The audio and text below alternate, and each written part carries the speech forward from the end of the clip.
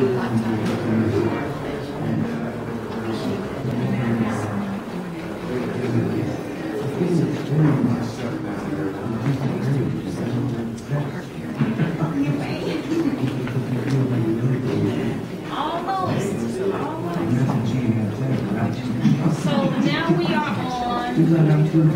third floor. This is where the main office is. This is where our resident artists are housed. And also we have our main dance studio A here and the Hall of Culture.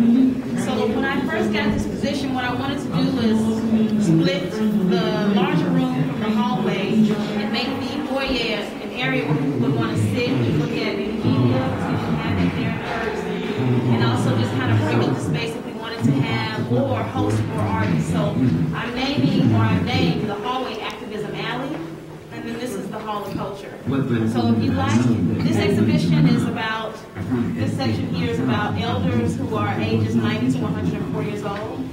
And then in the large room is part 2 of the Elders Project, and that is archival collections from where you just came from, the African American Historical and Cultural Society, and also art from this beautiful lady here, Edith Boone. This is about her story and her art on the video, and then also Eugene White, who was another elder legend in the Fillmore community.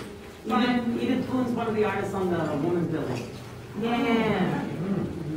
So this is a 12-minute piece about her. Feel free to stand and look, or if you want to look at the photography, or inside of the. And Errol's here, so we'll get Errol to say something. I was going to listen to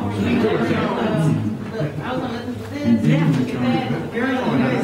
Yeah, that's not what it means. You must have been in the Army, because that's where you learned that.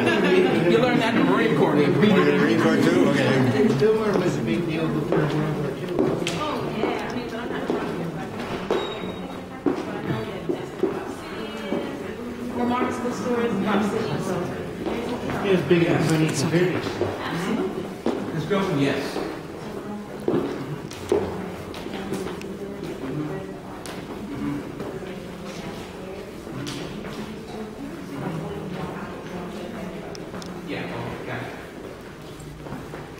You got